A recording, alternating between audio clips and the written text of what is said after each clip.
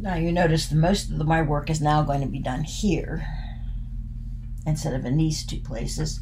So f of x plus h is just 1 over, take the x out, and put in x plus h. And the original function is 1 over x squared. Subtract 1 and 2, I get 1 over x plus h squared minus 1 over x squared. The key to this now is to find a common denominator.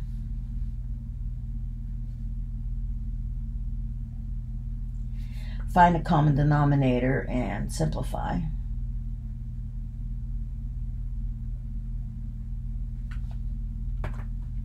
And it's just x squared times x plus h squared. So I multiply this guy by x squared over x squared, this guy by x plus h squared, x plus h squared. I'm left with x squared over the LCD minus 1 times x plus h squared all over the LCD,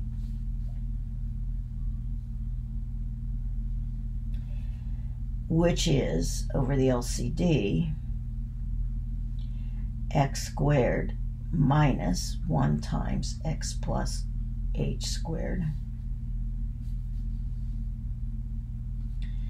which is x squared plus, or not plus, minus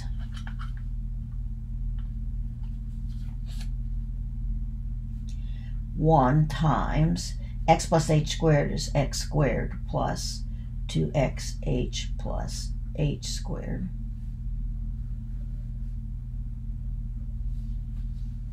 Now again, the numerator will have nothing but h's in it by the time I'm done. This is x squared minus 2xh minus h squared. The x squareds add to 0, so I'm left with negative 2xh minus h squared all over x squared times x plus h squared.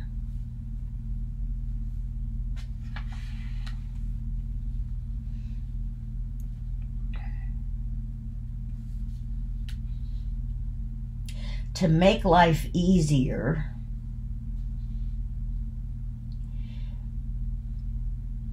this fraction can be written as 1 over h times f of x plus h minus f of x.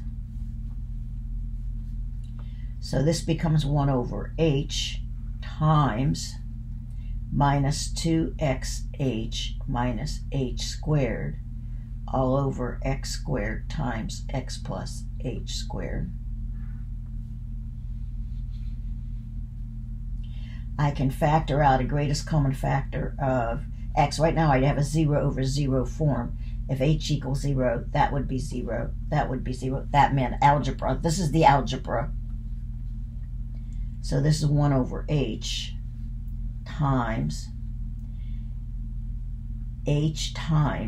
negative 2x negative h all over x squared times x plus h squared.